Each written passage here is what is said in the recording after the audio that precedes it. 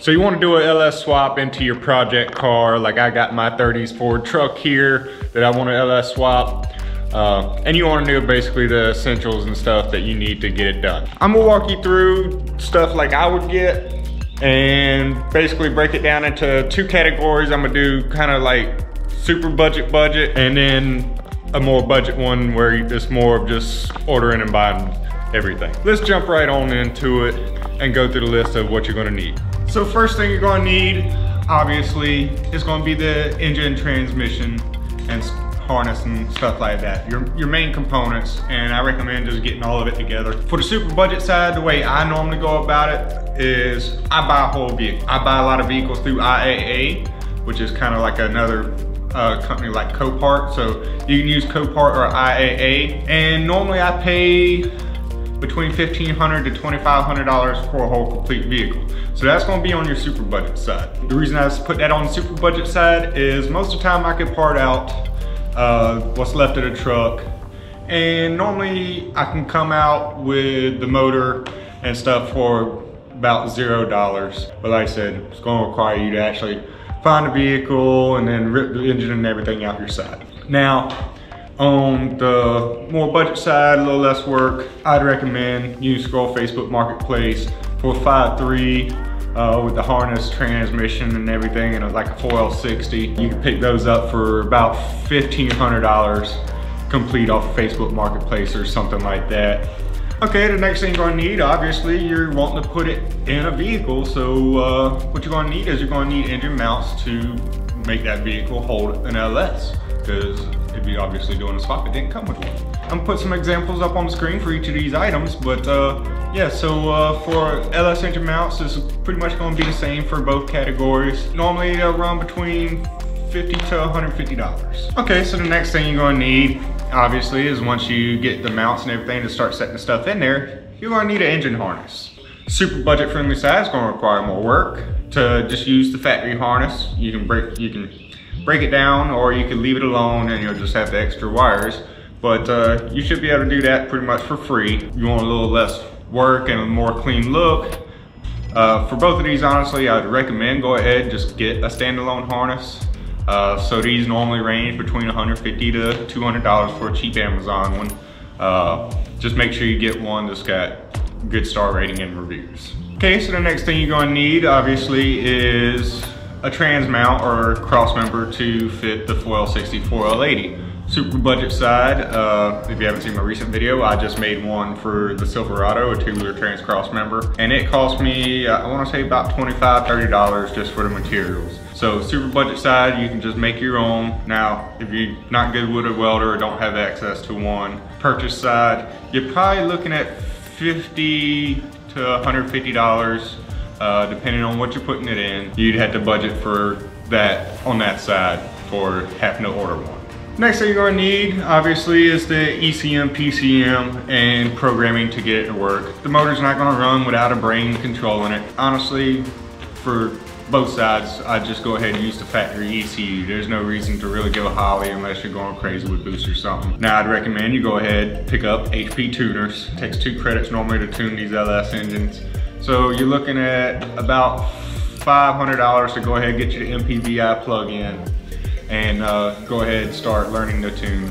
Learning to tune on a naturally aspirated build and stuff like that is a good place to start learning to tune, and it'll save you a lot of money down the road too if you just go ahead and learn. And these are good learning platforms on these Gen 3 LSs. Next thing you're also going to want to do is you're going to want to go ahead and upgrade your fuel system.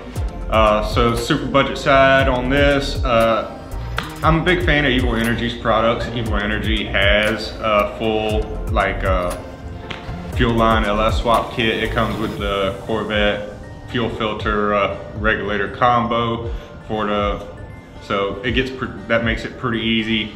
It comes with like 25 feet of AN6 lines, and it comes with all your like fittings and everything to adapt it to the fuel rails and all that.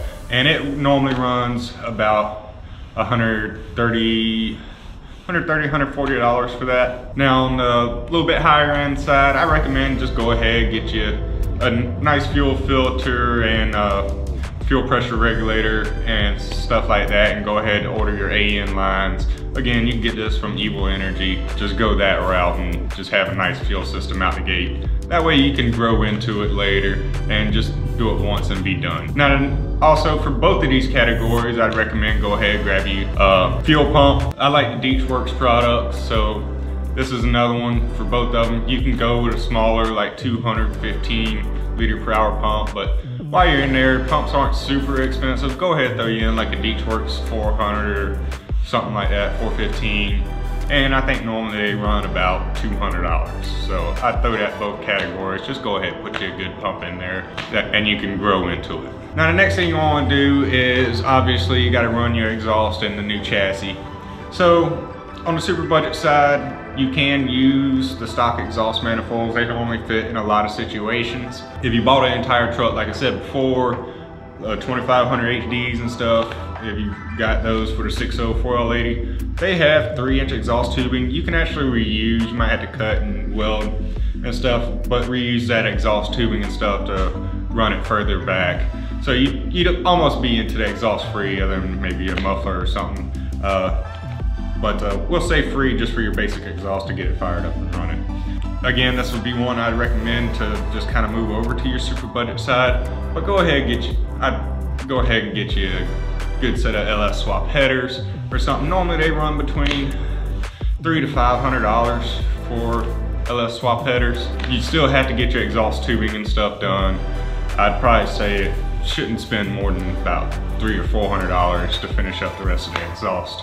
Okay, so the next thing you're gonna need this for both sides is you're probably gonna need to modify your drive shaft. Now this can vary a little bit depending if you just need to lengthen or shorten one, or if you need to completely have one built. We'll say in general you're gonna spend about $300 to $400 on a drive shaft. Okay, and the last thing I'm gonna say is probably going to just be a miscellaneous. Like I say, I can't cover every vehicle y'all are going into. I'd put $1,000 in each one for miscellaneous. That's gonna cover like your fluids and changing out the spark plugs, just a little maintenance stuff like that, but also like putting together a cooling system. If the vehicle already had like a small block Chevy or something, you'd probably reuse the radiator and stuff it should be plenty well big enough to keep it cool. But again, if you have something like a little Mazda Miata or something with a small radiator, you'd have to upgrade that more than likely.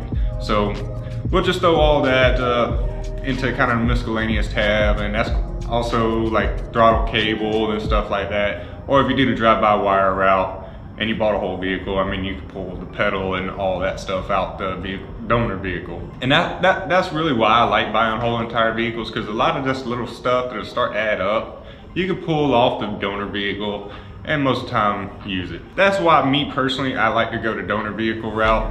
Like I said, go IA or Copart or even Facebook Marketplace and find one that's maybe hit a deer or something like that and pull it out. But yeah, so that's gonna be pretty much the totals here for how much it costs you to put one together. Like I said, I've done several to where I don't have hardly much into it by the time I parted out donor vehicles. And again, that's why I like going that route myself. Okay guys, so that pretty much is gonna wrap it up. So go on ahead, get out there, get to work on your project, get your LS in there, start burning some rubber and hauling ass. And guys, if you found this video helpful, don't forget to hit the like, subscribe button, and I will see y'all in the next video.